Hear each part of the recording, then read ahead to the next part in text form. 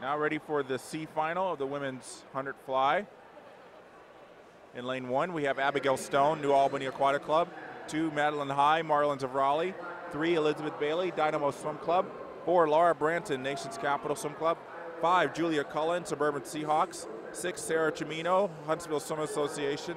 7, Kaya Grove, Aquajet Swim Team. In lane 8, Paige Hamilton, Highlander Aquatic Club.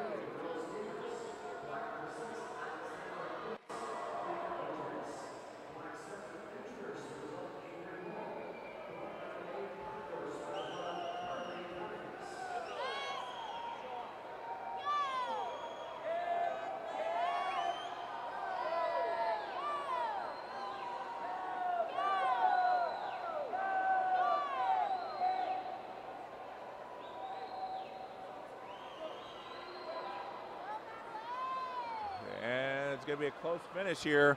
And the final stroke, it goes to Kaya Grove. Aquajets gets the win, 102.89.